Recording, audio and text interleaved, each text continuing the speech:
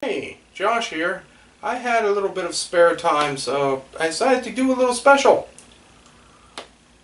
This is a top 10 list of the cartoons I wish were canceled because I hate them. In short, that the ones I want to see go away because I don't like them in one way or another. And so, let's get started. 10.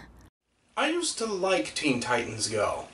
I used to love Teen Titans Go. As a fan of the original Teen Titans animated action series, I also enjoyed their change of pace when they turned it into a cutesy comedy with sometimes random and stupid elements. The problem is, it's pretty much run its course. Teen Titans Go has become... it's run out of jokes. It basically is telling the same joke over and over, and with very little exception, they're not doing anything new. A particular episode, one of the most recent things that was actually funny in my opinion, was a recent episode where the Titans went to rescue the Justice League that had been captured by Darkseid. And it was revealed that Darkseid was voiced brilliantly by Weird Al Yankovic. And that was just a truly hilarious moment, in my opinion, but everything else they do now is... it just doesn't make me laugh anymore. They had one particularly awesome moment lately that, it wasn't really funny, but it played off of 80s action tropes. Well, an 80s rock cover, really. With a song called The Night Begins to Shine.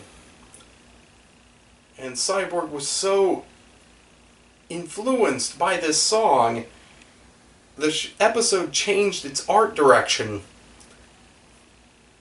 as he just went into this almost Boris Vallejo fantasy, sci-fi fantasy adventure. It was a rare piece, rare amazing moment for the show, but it doesn't change the fact that it's just rarely entertaining to me anymore. So, yeah, it's about time that Teen Titans actually died, I think. 9. I don't really know how to feel about Blazing Team. It isn't as dumb as it seemed like initially in the commercials. And I first thought, are these bunch of kids using ancient mystical battle yo-yos to save the world? And no, it's not as stupid as that, but still converting ancient mystic stones into yo-yos in order to be able to allow these kids to be able to access the magic in a way they understand is still kind of dumb. Worse so is, it seems every episode has some sort of moral. And you know that's what we need now in cartoons these days. Those have always worked out. Shoehorn morals are... yeah. I don't know, I think this show is a dud, and besides, it would be so easy to make fun of for a review. 8. Adventure Time has a very similar problem that Teen Titans Go had. It ran its course. There's not much further Adventure Time can go, really. It lived off of a lot of shocking moments and twists and turns in its plot lines, but at this point, it's mostly silly to be silly, and that doesn't work out very well, sadly. 7. I almost wanted to like Super Noobs, but from the title and the previews I saw, I knew I wasn't going to. And before doing this special, I actually had to double check to make sure that Super Noobs wasn't already cancelled. But it's not. It had so much potential. These kids were mistaken for mighty warriors by an alien race and given super weapons in order to fight a galactic space virus. But, and so, most of the time, the episodes are them trying to use their new superpowers for their own selfish advantage. The virus very rarely even comes up. That issue, the virus, everything that it could be, it's not. Everything has so much wasted potential, and it tries desperately to be relevant, and it's just not good. I can't work with it. 6. Oh, Wabbit. I want Wabbit gone. I absolutely want Wabbit destroyed. There's an obvious attempt for writers to recreate old Bugs Bunny cartoons, where Bugs is just dealing with the villain of the episode in his own Bugs Bunny way. But it fails on so many categories, and I think I know why. First off, it's done by someone who doesn't truly understand the old Looney Tunes cartoons.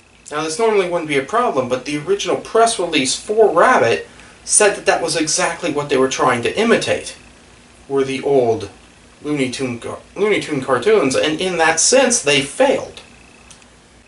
Rabbit failed for another reason, and that was the Looney Tunes show. Wabbit was the show meant to replace the Looney Tunes show, and it's a very poor replacement, because the Looney Tunes show was exemplary. It was absolutely amazing comedy that was unappreciated for its time. It tragically is cancelled and should not have been so soon. 5. I wanted to do this next one in rhyme, but I honestly don't care enough about it to put in the effort. The Cat in the Hat Knows a Lot About That is a PBS educational program for kids that makes the mistake that a lot of educational programs for kids do. And that's talking down to the audience.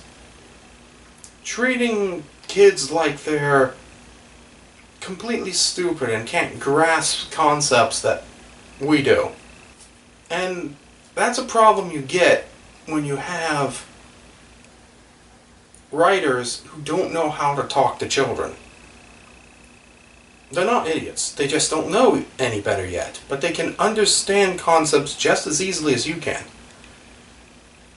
Couple that with an actual lack of rhyming.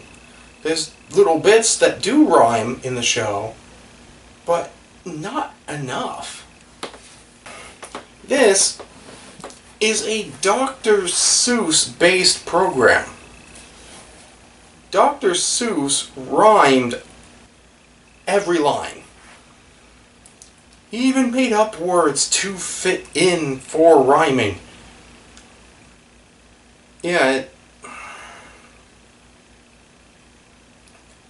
so it's really not all that entertaining. It's educational in the sense of treating the audience like they're morons, and it doesn't even rhyme all that much. So this is kind of really wasted space here, and it's probably better if superior educational programming were to take its place. 4. It's been 25 years since there had been a televised series of Alvin and the Chipmunks. And this latest one, I don't know. it really misses its mark. Something just seems off. I don't really have a lot to say about it. This is a really boring one on the list. Anyway, I want it gone. Yes, I just think it's terrible and a waste of a time slot. In this modern age where we're suddenly getting a lot of good cartoons, we really should leave space open for the next new awesome thing. Instead of this floating media driftwood that's just not doing it anymore. 3, Pickle and Peanut. Pickle and Peanut reminds me a lot of the old Ren and Stimpy show. Watered down. A lot. It's as if Disney decided to take Ren and Stimpy, sand off the edges to make it a lot more family friendly, throw in internet relevance, and just the mentality of the internet. And that's what you basically get with Pickle and Peanut. And maybe it is entertaining to young people. I used to really love Ren and Stimpy, so this could be really funny to them. But at my age, I think I just look at it and think, this is completely stupid, and I can't enjoy it. 2, Be Cool, Scooby-Doo is the latest attempt to repackage the Scooby-Doo franchise, which honestly didn't need repackaging. Almost every time it gets repackaged, it's bad. It's a weirdly timeless formula. And, this is no exception. Changing things around for Be Cool, Scooby-Doo honestly almost feels like an insult. Artistically, and the way the characters and plots and humor is written, it's as if Scooby-Doo was injected with Family Guy. And in this case, it doesn't work. I heard from a press release when they were releasing Be Cool, Scooby-Doo that they were attempting to take the characters and flesh out the characters more, make them more of a character. But after all these years, the Scooby-Doo characters were fleshed out, deeper characters.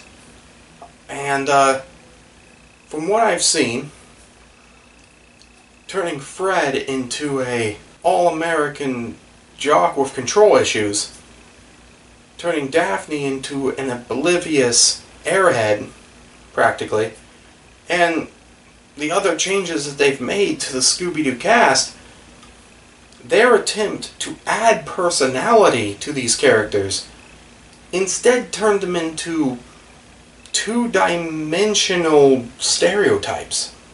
I don't know. I might not be giving it a fair chance, but I don't much care for this particular reboot. 1, Oh boy. You knew for my number one slot it had to be something bad. And it is.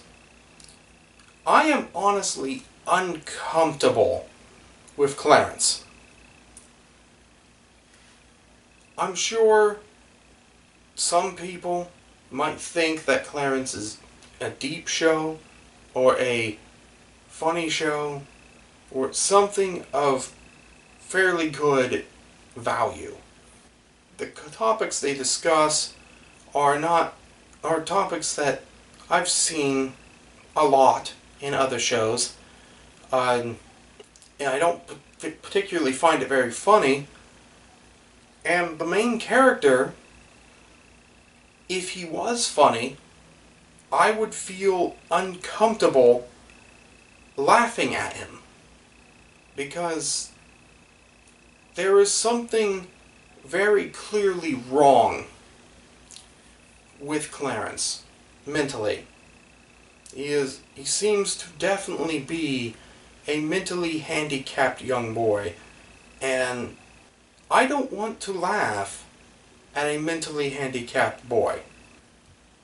I don't want to be in the situation where I find this poor kid's affliction funny. And, yeah, that's why I put Clarence at my #1 slot. I want Clarence gone because it is the only show that I've found lately that actually makes me feel guilty for trying to enjoy it.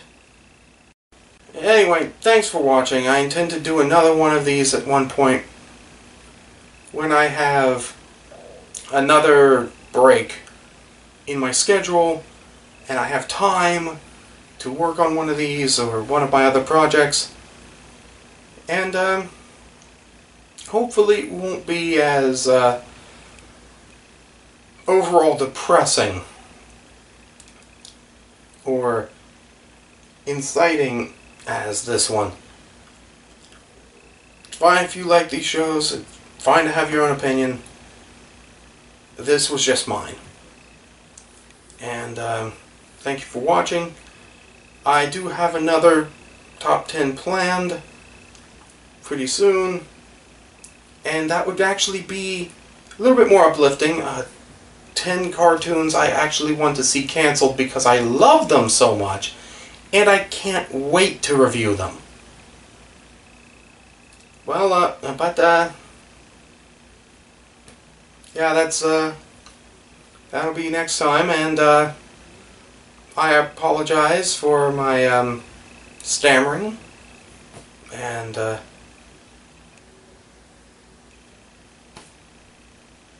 anyway, see ya.